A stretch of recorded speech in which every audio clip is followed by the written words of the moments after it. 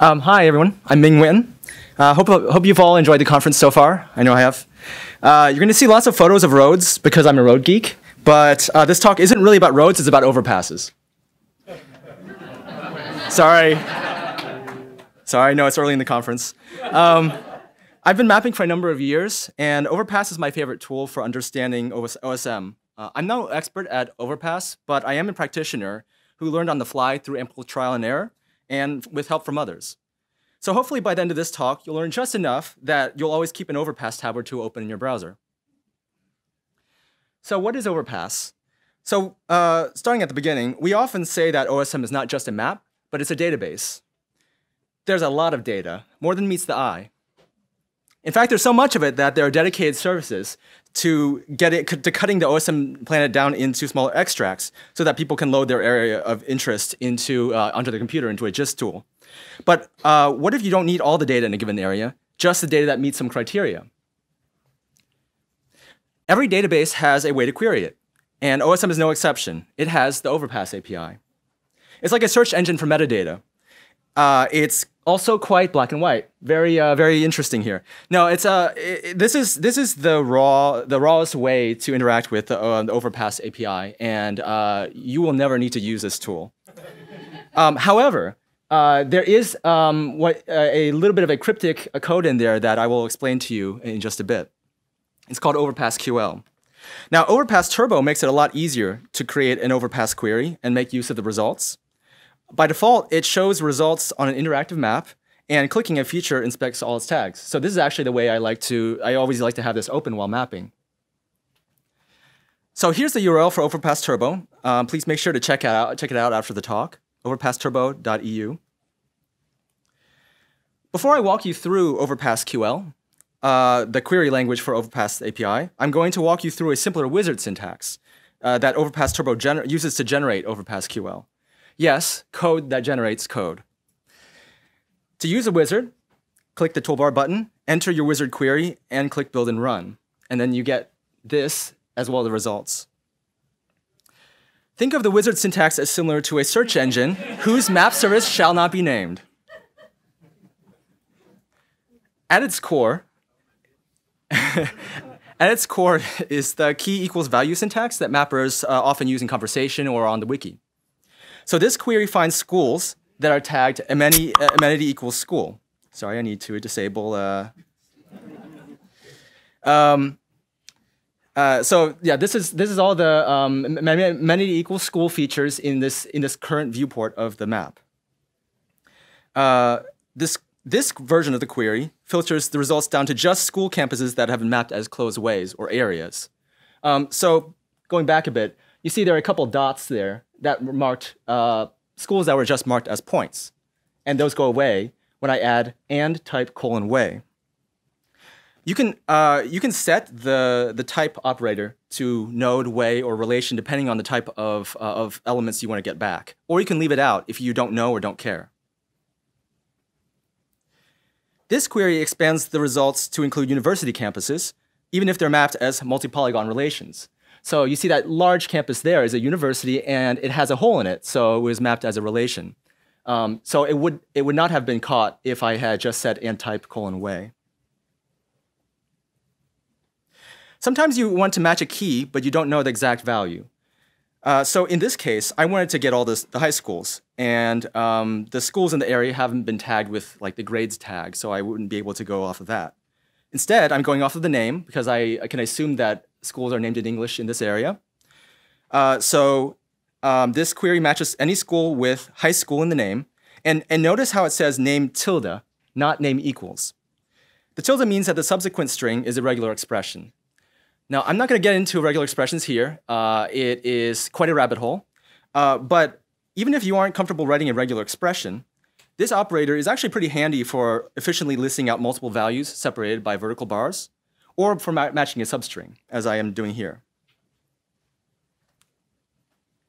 Up to now, the queries I've shown you have all defaulted to searching within the current map viewport, which you can change at any time by searching or by dragging the map around.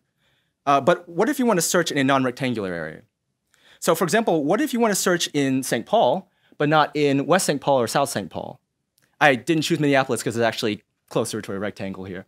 But this is actually a problem that you will encounter very frequently. So that's what the in operator is for. Overpass Turbo searches nominatum, which is the search engine that you end up using when you use a search box in osm.org. So it asks nominatum for the first place that matches whatever's in quotes there, and then it limits the query's results to within that place's boundary. So the place would need to be mapped with a boundary relation. Wildcards are also allowed. So with this not equals and then asterisk, this query is going to give us schools that aren't tagged with operators, again, in St. Paul. So perhaps this is an opportunity for some armchair school district tagging this weekend. There's a lot of other possibilities with this simpler syntax, this wizard syntax, that I'll go over really quickly. You can filter by who last touched a feature or when they last touched it. If you are dealing with a tag that has a lot of variation subkeys, so if you're doing like road-related things that have forward and backwards, or borders that have left and right, this syntax here, beginning with the tilde, lets you match regular expressions on the keys as well as the tags. And you can also search globally by sticking global at the end. Okay, so we've looked at some examples of wizard queries. But wizard queries are fairly basic, and you can't tweak them, really. So I'm going to show you how these wizard queries translate to Overpass QL, the actual language for querying Overpass. Now remember, this is code that is generated automatically by the wizard that you can use as a starting point, so you don't have to write this all from scratch. So here's that really basic amenity equals school query again, and you can see why the query language exists, because it's a lot of gobbledygook for filtering on a single tag. So let's break it down and see what each part means. So that first part that you'll always see with these generated Overpass QL queries is the settings. Here, it specifies the output format and the timeout. Normally, you can leave the settings alone. This is the gist of the query. So the wizard generated one line for each kind of element that's going to match: node, way, and relation. The first line says, get me the nodes that are tagged amenity equals school that happen to fall within the current bounding box that I'm viewing on the map. Notice how these three lines are surrounded by parentheses. The parentheses group the lines and union the results into a single set that gets returned. If not for these parentheses, Overpass would look for all the nodes using that first line, and then throw that away to look for all the ways, and throw that all away to look for all the relations, and you wind up with only the relations. So finally, at the bottom, the wizard generates these lines that, so this out body outputs the matching feature, its geometry, its tags, and then the second line, that greater than sign, recurses down into the nodes that make up that feature. And then the final line will output that as well. Depending on the query, this can actually be overkill, and if you're only looking for nodes, you don't actually have to recurse down. But remember, the wizard is generating all this code for you, so if this is really hard to remember, don't worry. You normally don't have to muck with it. It just works. So now that we've dissected the simplest possible query, let's see what the other generated queries look like. So here I've added type : way, and you can see that the query actually got simpler. It's only looking for ways now, not for nodes and relations, and that can actually make the query run a little faster, depending on what you're searching for. So if you know you only care about one type of element, you should always add the type operator. Here's where I've added the university and multi-polygon relations. And we can see that the OR operator adds more lines to the query. And so depending on what you're searching for, again, it could actually slow things down if you have a lot of ORs. I'm doing this regular expression search, and you can see how the tilde in the query, the wizard query language, translates to a tilde in these three lines in the Overpass QL. So instead of saying name equals whatever, it's name tilde high school. And here's that in operator. So this is a little more complex, and I'll walk you through it. You see how that geocode area line, the second line down, that's the special Overpass Turbo syntax. as I mentioned, it searches nominatum. And what it does after it gets that result back from the search engine, from nominatum, it will replace this line with that results area ID, which is sort of like a way ID or a relation ID, something fairly permanent to identify that place by. And that hyphen greater than sign, that arrow operator, will store that result, that area, into a named set, or you can think of it as like a local variable that you can refer to later. So here it's called search area, and it's referred to by each of those 3 lines later on, instead of the B box.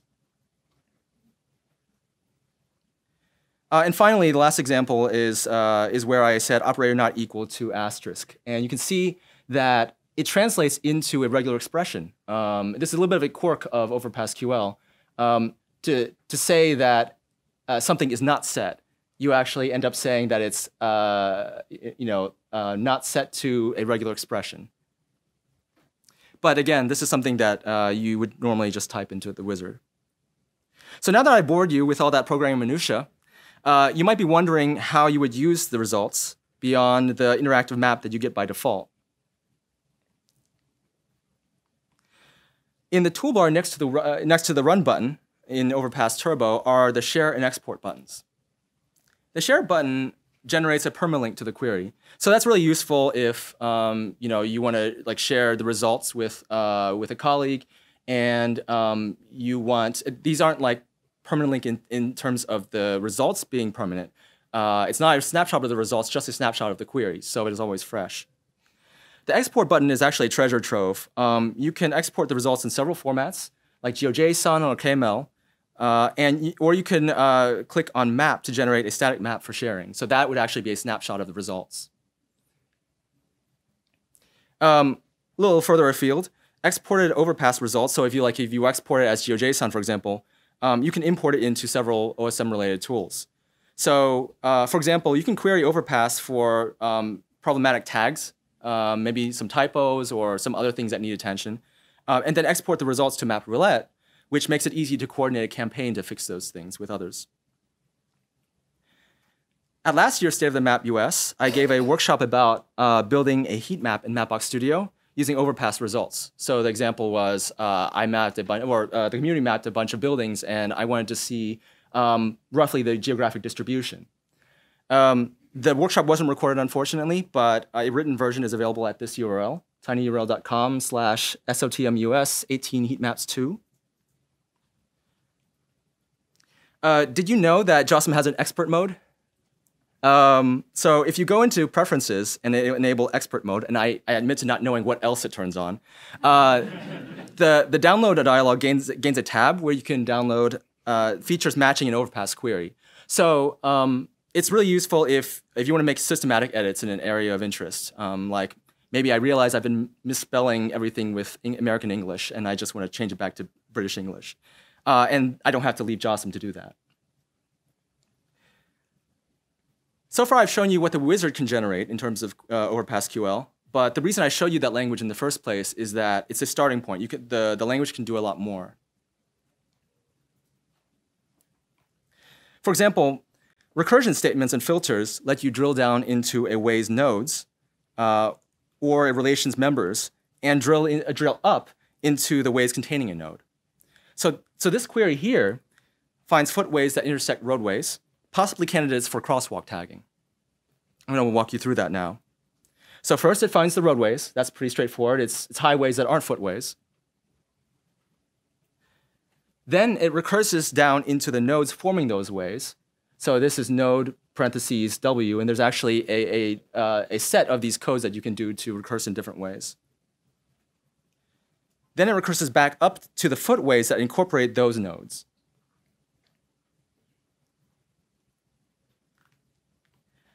There's also a round filter that finds features within a certain radius of another set of features.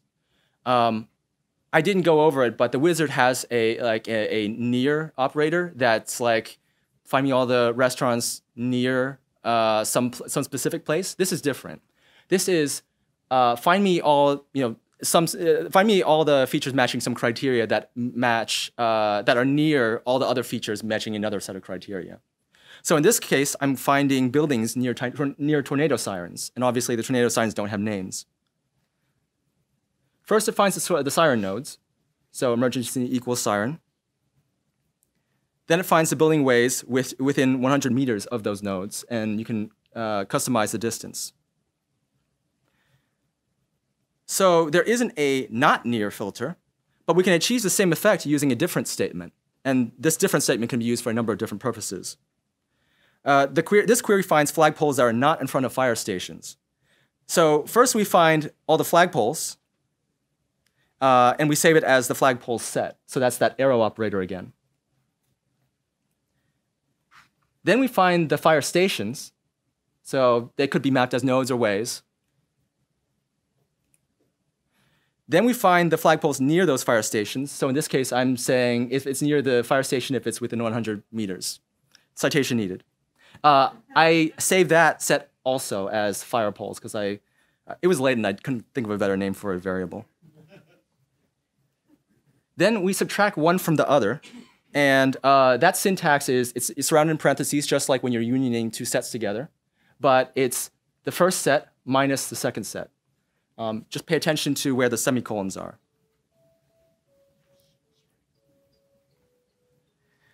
There's plenty of other things. So there's an if evaluator syntax that lets you decide whether a feature should be returned on an individual basis or not. So this query finds turn lane ways, but it only returns a turn lane way that is over 300 meters long. It turns out that most of these long ones are center turn lanes, so it's not quite the same as a normal turn lane. That's why they're so long. There's actually a number of these evaluators that you can use. Those are documented in a link that I'll show you later. Overpass also has some built-in statistical features that are handy for alternative outputs. So for example, instead of outputting all the bike lanes and sharrows themselves, how about summing up all their lengths and outputting the total length in JSON format? It turns out there are just shy of 500 centerline miles of bikeways mapped in the Twin Cities. So a final note about performance. As you play with Overpass, you'll quickly run into situations where it can't respond to your request in a reasonable amount of time and times out. The reason is that the Overpass server is a community resource, and they don't want any single user to monopolize that service by accident. So if you run into a timeout, the first thing you should do is make sure that your filters aren't overly qualified with too many details. So each additional filter creates more work for the server, not less. And that's something that might be counterintuitive if you're coming from some other tools. So for example, if you want to find all the McDonald's, just search for example, name equals McDonald's, but not name equals McDonald's and building equals retail and amenity equals fast food and cuisine equals burger and takeaway equals yes. So if you're pretty sure that your query is formulated correctly, it's already pretty performant for what it's doing, then you can increase the timeout beyond a minute. You can also, if you're dealing with tons of data, like you're looking for all the buildings in a certain county, you can increase the memory allocated to that query. So this number is apparently 1 gigabyte in base 2. But if you increase either of these things, just be aware that you are going to more easily run into rate limiting. So again, to prevent abuse, your IP address is going to be throttled to only allow 1 or 2 long queries of this nature at a time. So this page is your current status for your current IP address, kind of a handy tool. I think that's enough confusion for one day, honestly. Hopefully I've piqued your interest and you'll try your hands at using Overpass for your day-to-day mapping needs. I want to extend a special thanks to Martin, Roland, MMD, and others who work on these tools on both Overpass API and Overpass Turbo. They've been really useful to me. I've linked to a couple of different resources here. One that's just a site specifically about learning Overpass. Another that is the official documentation, which has examples and a full language reference. I also keep these bookmarked all the time because there's just so much into the syntax. If you have any questions, please join OSM US Slack and ask in the Overpass channel. or also just feel free to reach out to me directly. I'm happy to try to answer your questions. So thank you.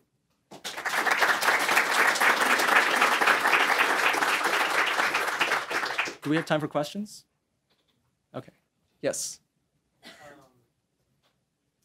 So the Overpass QL queries are hitting a shared server, and Yes. it's possible to deploy the API into something like an OSMC instance and do the queries locally? It is possible to run your own Overpass turbos or Overpass server, and you would load in like a plan that you download as well. I would recommend asking in the Overpass channel of OSM US Slack, because there are some folks there who have done this in the past and can advise you on that. Yes. You said that the QL is more powerful than the wizard. Yes. Is there any kind of validation or linter for writing your own QL? The question is whether there's any kind of validation or linter for writing Overpass QL. So the Overpass Turbo editor that I showed you, it will. So first, if you write invalid Overpass QL, it will return an error, and it also highlight what's wrong. So you have to do some trial and error, but it's not like totally real time, but it's enough to get you going. Yes. I wrote some queries where I got nothing on the map, Mm-hmm. and it just turned out that I was using the wrong out parameters. Okay. So flipping over to GeoJSON, I saw that the data was there, but just not the points to draw. So the Okay. data was there, it just wasn't drawing the Yes. rectangle. Yeah, so the comment is that it's possible to write a query that that either returns results in a place that you aren't looking, or it returns just data that isn't drawable on the map. So for the first thing, if you have a query that returns data that's not in the part of the map you're looking at, there's a button to fit to the results, and then there's also a data tab that will show you the raw results in JSON format. If you stick to the queries they're generated by the wizard, those will always be visible on the map. If you mess with some of those later lines about like what you're outputting, that's not necessarily true. And so I would, in that case, recommend looking at the documentation. There's quite a bit of documentation about the various options for outputting. Yes. You mentioned like querying counties. Have you tried querying larger to like state or country? Does that throttle or? Yeah, so it's much easier to run into timeouts if you it depends on what you're querying, right? So you could query globally for say all the tornado sirens, and you'll probably be able to get that without a timeout, because they're all nodes and there's not that many of them. But like if you're looking for buildings, for example, even looking at all the buildings in an urban county will probably run into a timeout. So you need to increase that timeout. Yes. Can you query OSM history? To a limited extent. Question is whether you can query OSM history. On the surface, first of all, there is enough metadata in Overpass that it can you can match things based on when they were last edited. That's the most common need for history. And there are some syntaxes that are spelled on the documentation for comparing the state of OSM between two different dates using what's called ATTIC. It takes longer, so again, you're more likely to run into timeouts, but there is that functionality. Any other questions? Yes. Probably an easy one or obvious one, but when you're within a boundary of some sort, is it on, inside, what kind of spatial query is it? The question is, when you query within a boundary or a bounding box, I suppose, what's the criteria? What does it match? A building that's entirely within or versus partially within? That does depend on your query. If you're saying, for example, buildings within St. Paul, it's going to, I believe, match buildings that intersect. And if that's not the case, there are different ways of getting about, customizing that based on like whether you're querying for nodes within the building and things like that. So recursion, yes. In the wizard, you could save your query so you can bring it up again. Yes. Is there a way to bring it up again and then just add to the wizard statement, or is it just going to give you the full overpass text for that query? So the question, as I understand it, is if you On a wizard query, mhm. you save it, but then you want to bring it up and edit it. Yes. Yeah, so in Overpass Turbo, if you enter a wizard query and then save it, or you run it, and click wizard again, it brings up the last wizard query that you had. However, it's not the case. So if you were to enter something in the wizard and then like tweak the Overpass QL somehow, and then bring up the wizard again, it won't update because there's so much more that you can express in Overpass QL. Did that answer your question? Yeah. Okay. Yes, in the back. So I noticed that a lot of times when I'm running queries, I'm going to export something larger than 50 or 60 megs, just commands. Will upping the memory help at all, or is there another workaround? What if I download 100 megs? Yeah. Yeah, I mean, there are definitely limits to how much you can, at some point you're hitting browser limits too, in terms of your browser performance, how much data it can deal with. So the Overpass API is a REST API that you can call, from a command line that isn't subject to all those same limitations. Ultimately there is a maximum amount of memory that a query can use. If you're doing this for a huge amount of data, you might consider setting up your own Overpass server, or you might download an extract and use a tool like Osmium to do more efficient querying. It's a different tool, different kind of options, but it's another tool in your arsenal. Yep. Any other questions? All right, thank you very much.